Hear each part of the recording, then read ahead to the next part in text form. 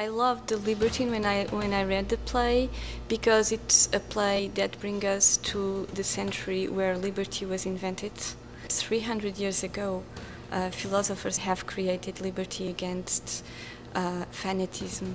It's really a comedy. It's a comedy where we see that philosophy cannot always be in life because life brings situations that are completely out of control.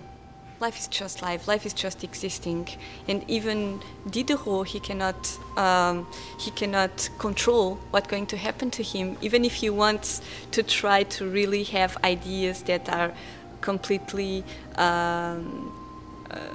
defined, and that life just blew up everything. The actors made it absolutely magic.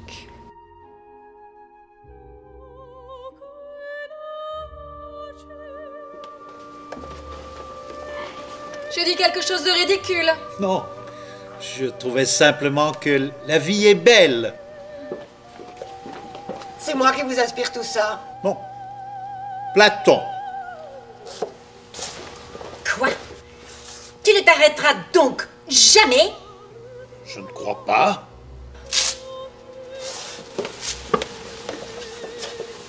Tu te moques. Absolument pas. Angélique, je veux que tu te maries. Mais enfin, vous n'avez pas une philosophie? Baronnet, si je n'en avais qu'une...